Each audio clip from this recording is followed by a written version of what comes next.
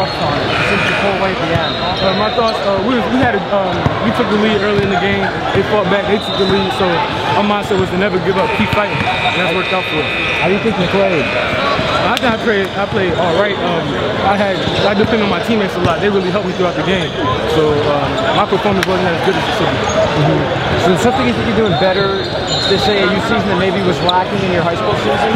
Really my guard play, my handle and seeing the floor, and getting my teammates involved with my passing and stuff like that.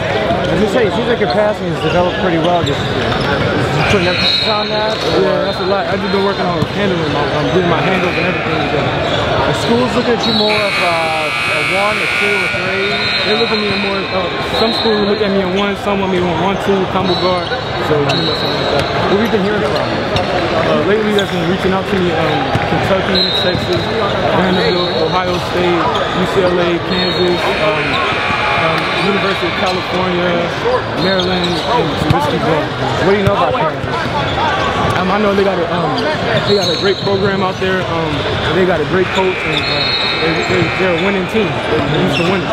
You've been busy this summer. Do you plan on taking any visits in the fall or in the summer, or are you going to kind of relax for a while? Really, I'm just relaxing. I'm not really thinking about that right now. If it pop up, then it just pops up. Do you kind of take guidance from your recruitment coach, your parents? My parents, my dad, really.